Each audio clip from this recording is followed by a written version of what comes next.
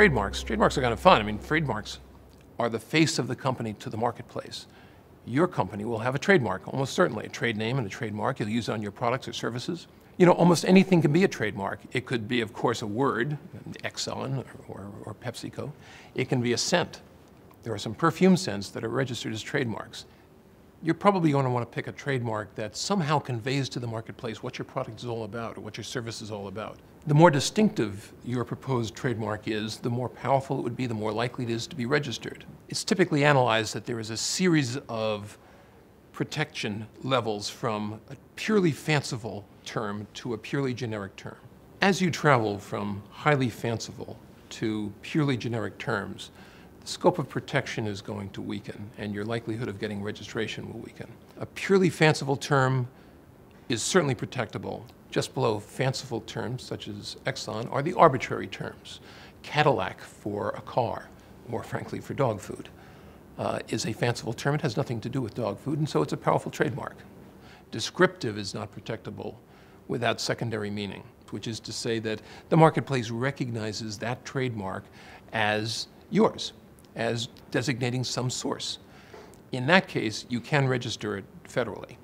Trademark terms that are a generic term for the product are not registerable as a trademark. There are benefits to registering your trademark, of course. These benefits include the evidentiary value of having a federal registration, which is dated, of your use of the trademark.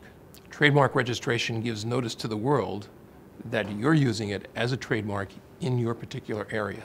U.S. trademark rights accrue when you use your mark on goods or services in the marketplace. In a lot of other countries, trademark is strictly a creature of a registration. But in the U.S., it comes from use.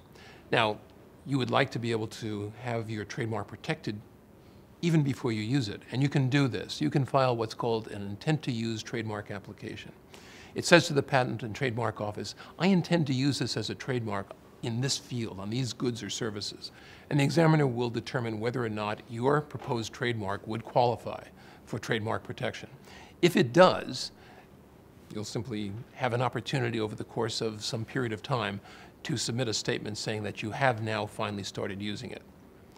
At that point, of course, you're already registered, or it will be registered at that point, and you'll have your protection in place. Keep records of trademark development. It's good to have. Test marketing can go toward supporting your registration and your rights in a trademark. First and subsequent sales through to commercial quantities. Also, keep records of your sales from prototype all the way through to full commercial production and sale.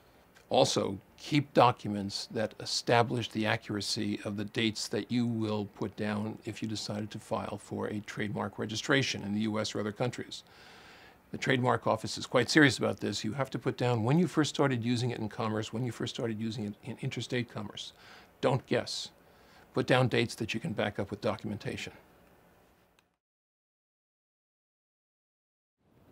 Now, the test of infringement of a trademark is likelihood of confusion. So if you choose a trademark that your competitor thinks is likely to confuse the marketplace, they're going to challenge you. You need to pick a trademark that is well enough away from those who are already out there in the marketplace so that they don't accuse you of infringement. Avoiding a problem is far better than solving a problem. Pick several potential trademarks before you settle on one and have them vetted by your counsel. There are searches that can be done of public indexes, and they can find out whether anyone's using it or something similar to it. So once again, we have the perennial question, how much resource do I devote to trademark clearance in advance so I don't have a problem down the road? What's the risk? How important is your trademark to you? In some industries, trademarks are crucial. Consumer products, for example. In others, it may not be as important. In extreme cases, private investigations have been used to find out whether there's a trademark in use that's likely to be a problem with yours. Well, what if you do turn up a trademark problem? There are solutions. There's always solutions if you're not so deeply embedded into the use of that trademark. The smart thing might simply be to cut and run. Pick a different trademark and get going with that. Let the other one go. You didn't know that it was a problem. Turns out it is. Cut your losses. If you don't want to do that, you might want to investigate whether the current trademark user is willing to license you. If it's not a head-to-head competitor, chances are fair that they might be willing to do that for a price that's sensible to you, that's reasonable. The price, of course, might even be less than what it cost you to redo your trademarks.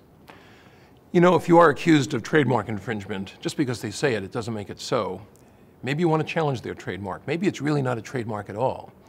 There are lots of famous trademarks that have lost their trademark status by becoming the generic term for that product. Band-Aid is still a trademark, but the truth is we all kind of use it as the generic term.